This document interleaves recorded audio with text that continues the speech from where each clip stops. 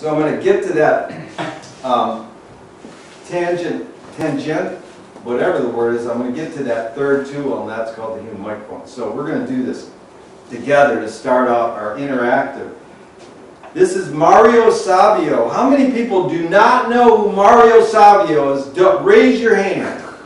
All right. Oh, he is a fucking killer dude who lived till 96, born in 42, and at age 22, he just, go on YouTube and watch it. He is a powerful speaker who led the free speech movement in Berkeley. Here's his most famous speech, and in order for you to digest it, back to the human microphone, I'm going to tell you this before we do it. McLuhan said, I don't know what I think until I've said it. Joan Didion said, I don't know what I think until I've written it. So the human microphone is, you're going to concentrate on hearing the words I say. You know, the first four words are there is a time. So you're going to, oh, there is a time. So you're going to hear it, and it's going to come out of your mouth. But how much are you going to digest what there is a time means? Because it's like cheerleading or, you know, rooting, or like I went to the Pogues concert. Have you ever gone to the Pogues? It's like 2,000 drunk males, and they're all holding a beer in this hand, and they're reciting every word. But every 8th guy is drunk, so 4 of their friends are holding them up.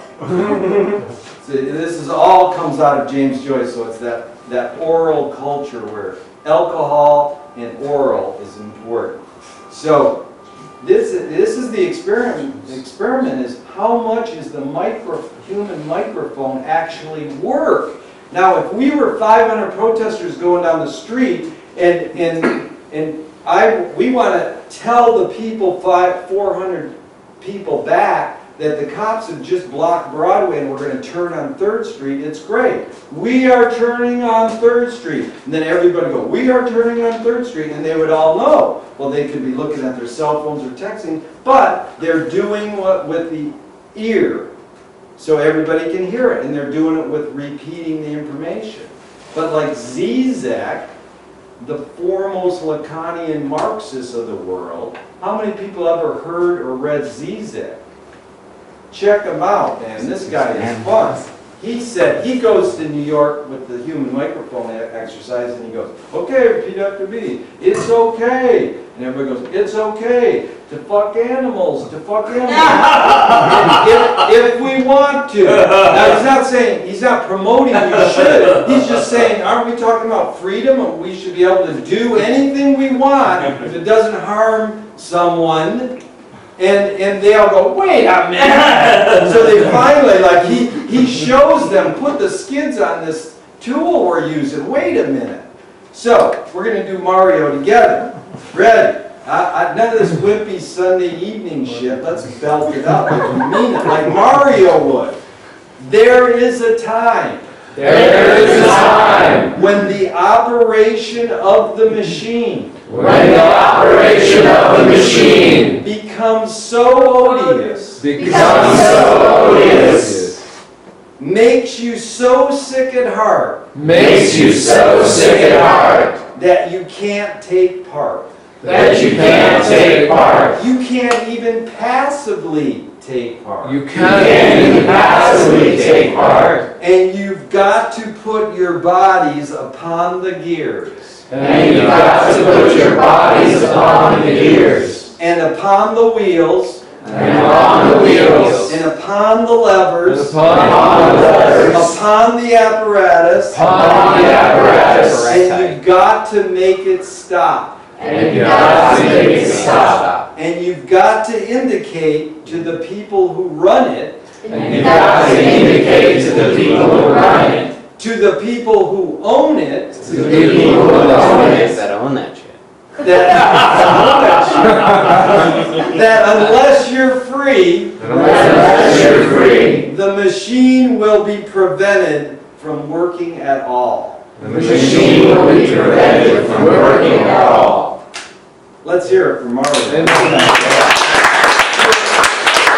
for a 22-year-old to just like yell that out, that shit still moves me. And the fact that the occupiers, and I'm not trying to separate myself from the occupiers, because one of my main problems with it was 99% 1%. It's like, aren't you trying to say we're all one? And we're trying to, like Rodney King, we're all trying to get along? But one person brought to my attention, well, he says, listen, it's never been divided like that, loudly.